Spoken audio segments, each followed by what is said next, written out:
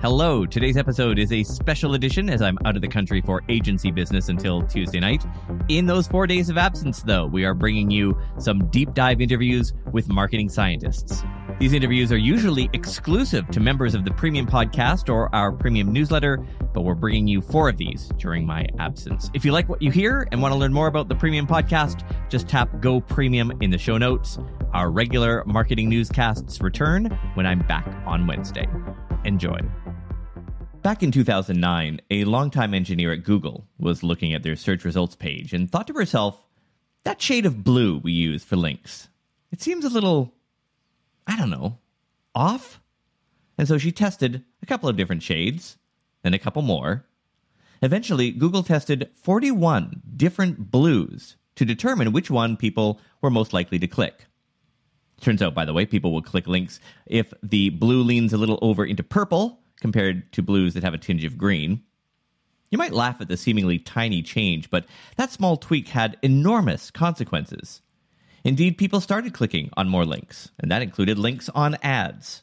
Google says switching to a slightly different shade of blue earned the company an extra $200 million a year in revenue.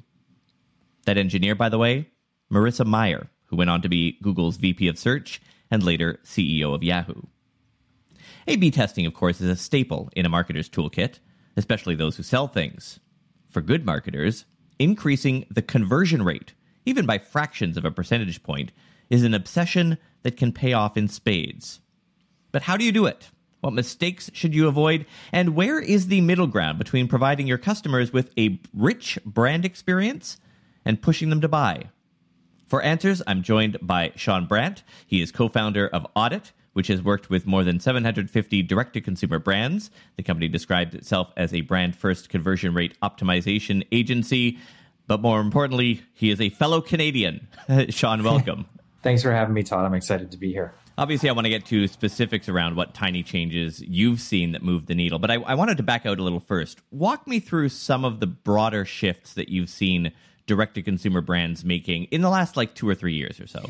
Yeah, I think the major shifts that I'm seeing is that when it comes to new brands popping up, you're seeing a lot more similarities between them in similar spaces. And for me, that's becoming an issue, and why brand first CRO is so important, because, Shopify acts like templates, Shopify apps, all of the different facets that have, made it difficult to launch brands in the past are becoming more and more accessible, right? Packaging providers, all the different, stages in a product development journey and launching a D2C brand, they're all really accessible. So what you start to see is brands popping up in the same space that have similar aesthetics or similar stories or similar the components that the product is made of are the same. And so it's become really hard for D2C brands to stand out. And a lot of that, how they stand out, actually ends up being on the ad strategy and the user experience, because the products start to they're all kind of the same with a different wrapper. And so that user experience and how you're taking them through that customer journey and explaining your brand becomes almost more important than the actual product itself, because there's just so much noise out there in terms of the competitive landscape. So I want to get kind of the brass tacks here. So let's imagine that you could only change 3 things on a DTC's website homepage. What would they be? The first thing is, when you land on the page, probably the most common thing that we're constantly pushing to customers is, when the customer scrolls past that first section, do they understand what you do? And you'd be surprised how many submissions and customers we get where you go to that first snippet of the homepage where you're introducing yourself to the customer and they don't tell them. They use marketing jargon, or they're very vague. And you really just don't leave understanding what the product does and what makes it unique. It sounds silly that it should be in that top part, because there's obviously a whole homepage that you can do that in, but so many customers make that first impression and either leave or scroll. So it really is critical to be telling them, and in a really simple way, exactly what you do right off the hop. I think the second thing is, reviews and social proof in general have kind of become that word of mouth trust factor, right? So it's kind of become the same as a friend or your mom saying, hey, make sure you try this. This is great. It worked for me. reviews are that, right? So when you come to a site and you see a brand with no reviews or no one else talking about it, it becomes really hard to build instant trust for a brand and build that kind of rapport with a consumer. So a lot of what we're working with brands on is how do we build that even if you don't have reviews? So maybe it's as simple as saying, hey, okay, you don't have reviews. Let's reach out to some of your Instagram followers and get some opinions from them. And let's start building our own reviews, or pulling in, reaching out to customers more personally and saying, hey, we'd love some feedback. Like really helping them figure out unique ways to build social proof into their homepage, even if they are a new brand that doesn't necessarily have a ton of that. It's interesting because I discount the reviews on a product or a homepage if it's clear that they've been cherry picked. Like I don't mind seeing things that are automatically inserted from TripAdvisor or something, because I know that there's a sense of editorial control or something like that. Whereas the ones where, often products will have reviews that say, I love this product, and then the review name is Dave. I had a great time, Sarah. Where it's, you can't tell whether it's real or whether they've just made that up. How do you combat that if you were using your approach of reaching out to, Instagram commenters and things like that? Yeah, I think that's kind of where the design and UX layer comes in. I think it's a constant design problem of trying to make sure that, one, that they're actually real reviews, right? We would never recommend making up reviews, but two, that the user sees that and feels comfortable with it. So I think Amazon is like the baseline, king of this, of trying to make sure that they're proven. And I think that comes down to publishing what app that they were collected through, allowing users to access the database of them rather than just saying, hey, here's a static image of it, right? Anyone can Photoshop a review in, but it's a lot harder to say, hey, these were collected through, Juniper or Yotpo. Go to that app and read them all. And so there's different layers and levels to I guess making sure that they feel more trustworthy. I think that the higher that number climbs, right, of the total reviews, the less likely it is that they called their Rolodex or their family to write a bunch of reviews. So it's kind of finding that balance, and it's not easy, especially for brands just starting out. As you probably know, Shaun, one of the big trends right now in the digital ad space is that the platforms, the various ad platforms, Meta, Twitter, Google, and so on, they all seem to have this newfound obsession with machine learning. And so things that advertisers were able to tweak, like crafting very specific audiences and limiting delivery to just those audiences, or day parting, or having a very specific headline and body copy matching, those options are being taken away from us, all in the service of a kind of, daddy knows best mentality that these platforms have. Do you think we might start to see that play out in the CRO and e-commerce space, that those platforms will say, look, we've got the data. We're going to design the page, your page, the way that we think is best, even if you don't? Yeah, I think you will see snippets of that in the space. I think that the one thing that will never change, and across every evolution of retail and digital marketing and brands living online versus physical, the one thing that continues to be proven is that the brands that have the most trust with their consumer are the ones that win out, and the ones that have a more authentic experience win out. When you look at companies that have been around for, decades, centuries, they're the ones that all have a brand presence that feels authentic, high quality, timeless. The ones that are fabricated through data, they might have some, success in terms of, short-term, like you said, converting higher because of maybe it's AI learning or whatever. But for me, there really is nothing that can be compared in terms of a long-term strategy for a company to investing in your brand and your storytelling. I don't think there's any, at least in the next 10, 20 years, anything that's going to be able to trump that for me. Right, but you know what I mean, though, right? With this machine learning stuff, where it's, and I'll admit that I have kind of a hate on for it because I like control. Yeah. Right. If I'm running an ad campaign, if I've got training as a digital marketer, I've been in this business almost 30 years now, and I want a headline to go with a specific body copy because I think it'll perform better, or I've proven in past campaigns it's performed better. That in itself is a kind of CRO perhaps at the ad creative level. Yeah.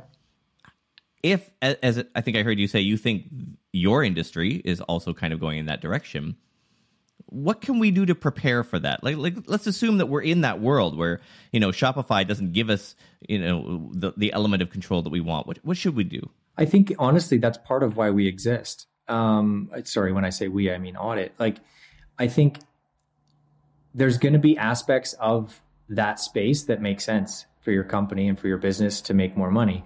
But I think setting up a foundational level of rules that say we can't break outside these as a brand, I think is important when you're running stuff like that. The second that you let all control be taken over by that, for me, you're losing the essence of the brand completely. Let's say that I run an e-commerce store on Shopify, and I read all the blogs and your reports, and I get all the advice saying that I should move such and such an element 12 pixels to the left. But I'm on Shopify, and I've got a choice of themes, but not like that level of granular control that might technically improve CRO. What do I do? From an execution standpoint. Yeah. Like if I agree with you that, turning it to a slightly different blue or something like that will help, but I'm stuck into, Wix or Squarespace or Shopify or whatever, any of these platforms where it's just not possible to make those changes because they've moved to kind of more of a, you have this theme or that theme approach. Yeah. As opposed to a highly customizable landing page like, say, Unbounce, where you can get that level of tweaking. Yeah, I think the ecosystem is expanding so quickly. And honestly, it's catering to that exact problem. As we speak, we actually have a partnership right now with a website named Store Tasker, and their entire ecosystem is built around that exact problem. If a customer wants a customization that they can't do inside the Shopify backend or using a template, Store Tasker connects you with a developer on a freelance basis that can help you implement whatever that change is cost effectively. So I think as Shopify continues to expand, which it feels like it's never going to stop, I think you're going to see more and more solutions like that, Store Tasker being a more human one. And then to your point, you're going to see more solutions like that are just off the shelf and allow more flexibility inside of Shopify's themes and inside their ecosystem.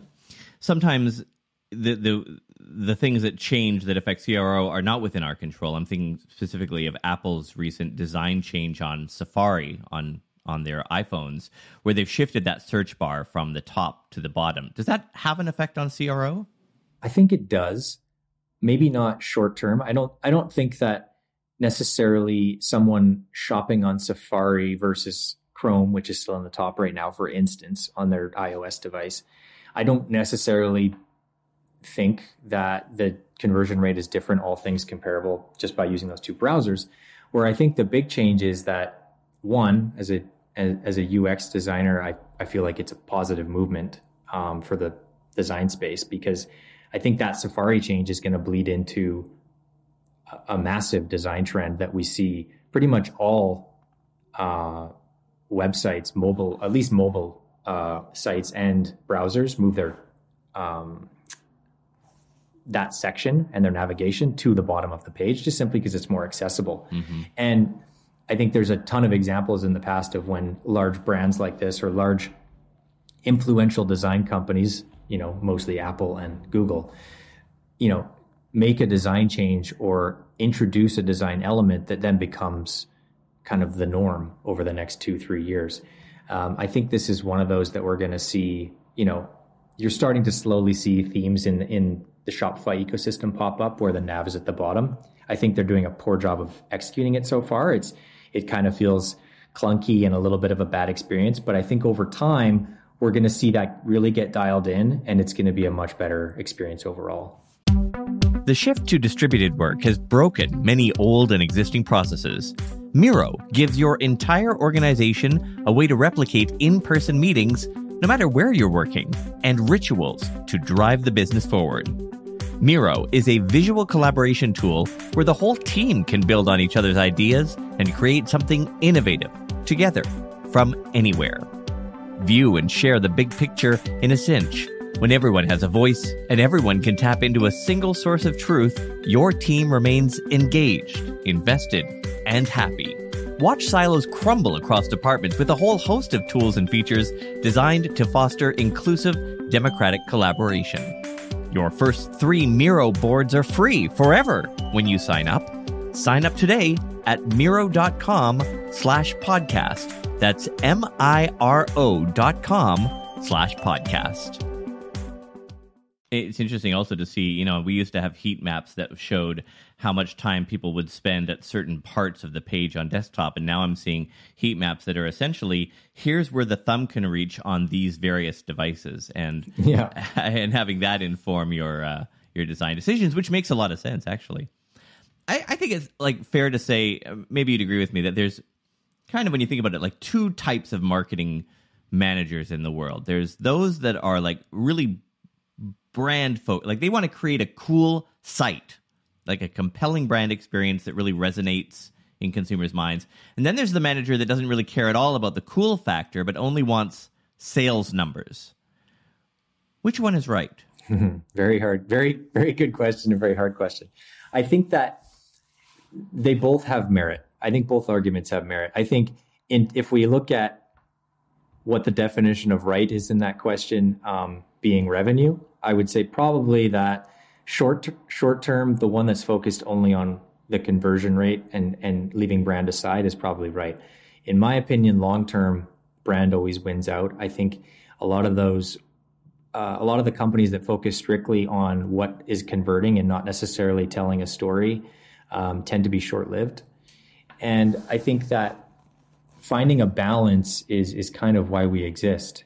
I think that there is a middle ground where, certain changes to increase your conversion rate won't make sense from a brand perspective. And I think that's okay. I think I'd probably have a lot of arguments if I put this out on Twitter, but there's certain changes that a conversion test might say you should make that I would say you shouldn't make, even if they increase your conversion rate, just because they might walk a line that, in my opinion, makes your brand look, worse or less trustworthy. Can you give me an example?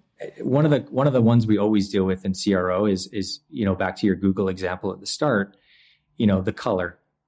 You'll read a lot of blog posts or Twitter posts about this works for everyone, right? Make your buttons this color because this color works better.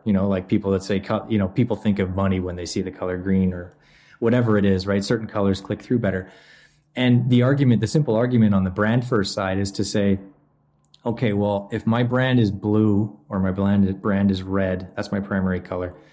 And the CRO person says, okay, well, we tried green buttons and we need to make them all green because your conversion increases by 0.2%. My argument is that I would rather not increase by that 0.2% because it's so off brand for me that it feels like an as seen on TV ad. It feels cheesy. It just creates a distrust with the consumer. It feels like I'm being sold something. Maybe that's not what they're thinking, but subconsciously, when I see a brand that doesn't have consistencies, I'm instantly a little hesitant, and that's conversion rate, right? Anytime a consumer is hesitating, even if it's not with their mouse, you're making them hesitate, and that's affecting conversion rate. It might not be in that moment. It could be long-term brand, them being a brand ambassador versus never buying again. But it's affecting it. I know you're not a landing page person per se. You're more on the DTC side of things, but I guess I'm equally amused and frustrated by these information marketers and their landing pages, all of which look the same. They've got the giant, very salesy headline centered, all caps, followed by an unskippable video that auto plays in the middle with no navigation bar, followed by the list of benefits, and then it's a really long. You've seen these, right? Just huge, long pages. They must do it because it works, or do you think that maybe they're just doing it because that's always been the common wisdom? I had an argument with someone about this the other day because, admittedly, we had someone ask about an audit for one of those pages, and I said no, I didn't want to do it because I didn't really have a solid answer. I kind of had the same mindset as you to say they have to be doing it for a reason because they're so ugly. Yeah, and we had if you just imagine, this doesn't mean much to people, but the average homepage for a D2C brand, let's say, is 5,000 pixels long. Most of the ones that come to us that are like that, they're 30 to 40,000. So they're 6 to 8 times as long as a normal homepage, right? that's a lot of scrolling, right? Like there's a lot of time, but they are very, very, like to your point of the other question, these are the brands that are extremely and only solely conversion focused, data focused. They don't care what happens to the brand. So to your point in the question, like they had to do it for a reason. I'm sure it has to do with things that they've tested. It's just, honestly, it's one of those things for me. It's just not for me. I can't get it. I can't get behind it, regardless of what that conversion rate is. For me, it just seems cheesy. It feels like I'm buying weight loss pills that are full of flour. It just feels so fake to me. I can't, no matter how good the conversion is, I can't get behind it. Like, I feel sometimes that they're trying to replicate the very old advice, and I think this advice still holds. If you're a student of marketing history, the Ogilvy factor, where David Ogilvy, very famous ad business guy from a long time ago, changed the ad industry, specifically creative, by going super long form. We're talking newspaper ads, of course. These are 50s and 60s. So whereas it might have previously a headline, an image, a couple of CTAs, or a USP in the ad, he came along and just would print buckets and buckets of text in there that people actually turned out and read. So I'm always kind of interested in that model and how the digital world is adapting to it. But part of the reason I wanted to talk to you is the paid reports that you do for your clients, which I've seen, I think are super helpful. They're visually easy to read. They're stuffed with detail. Can you talk a bit about what you do for brands and also how much it costs? Yeah. So I think the best way to describe what Audit does, and I actually just had this conversation with a customer 30 minutes before this, but it's a brand teardown. It's a fresh perspective on kind of every aspect of your digital experience and your brand experience. So we're really diving in and focusing on, one, for the pages that you buy, so the pages that we're auditing, what are the friction points in the user experience? So regardless of where the user's coming from, who they are, does not matter to us. It's just a matter of how frictionless is that experience, and can we remove any barriers that might be stopping them? The second thing that we're looking at is, as a brand, and when I say brand, I mean every single touch point and visual element.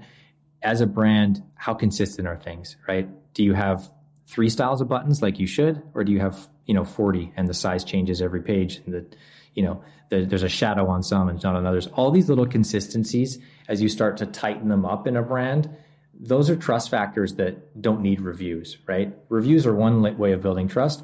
Being consistent and having all of the details of your brand be dialed in, that's another way to build trust. So a big part of it is going and deep diving on these brands and saying, hey, maybe you should consider not having 4 fonts on your site because this one's harder to read, and customers are here and they want to build trust with you. Let's just keep things consistent. And we'll go into that line of detail.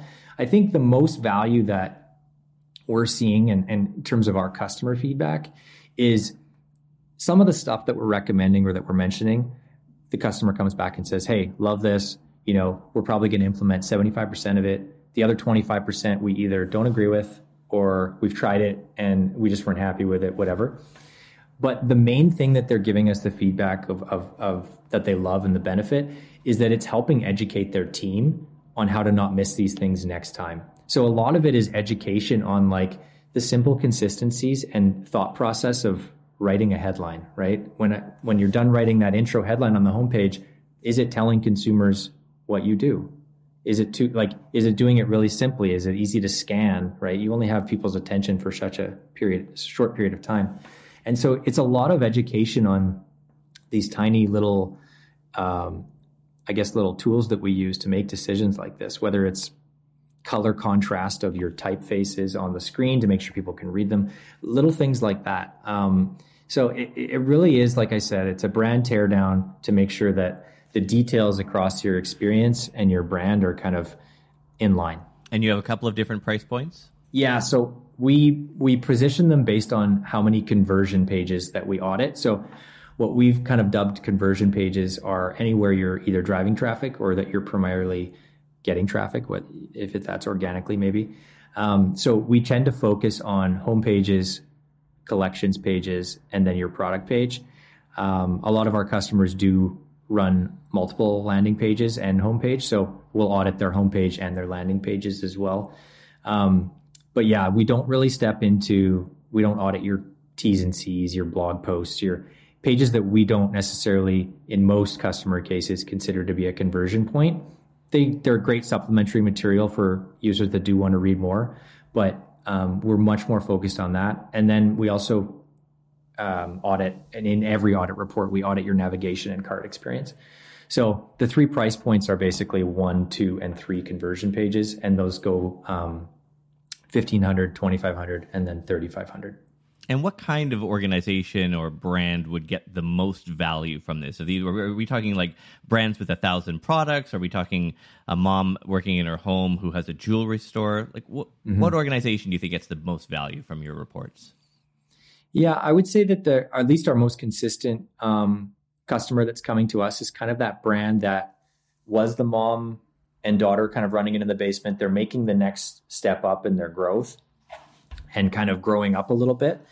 And they, I guess, would use us as almost a precursor or a replacement for hiring a brand agency or a UX agency to kind of up their game.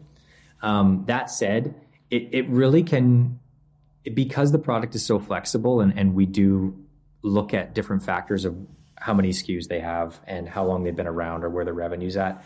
The recommendations really are catered to each customer specifically. So we've audited everything from 1,000 product marketplaces that don't even have their own brand to, a single product water company that only has one page and one checkout and one. So there's such a large gap of customers that we can benefit. But I would say, when we get customers coming in, the ideal where I'm like, man, that's exactly who we're trying to target. It's those 500K to like 2 million revenue type brands that are in that little growth phase where it's okay, we're taking the next leg up and we need to dial things in. Well, I think it's great information. It's super helpful. Shaun, thanks for your time. Yeah, thanks for having me, Todd. I really appreciate it. Shaun Brandt is the co-founder of Audit. That is not spelled the way you think it is. Their website is oddit.co. They offer what they call a free quick win, which is a brief top-line report of changes that they think you should make to your own shopping site. Again, that's free, and their website is oddit.co.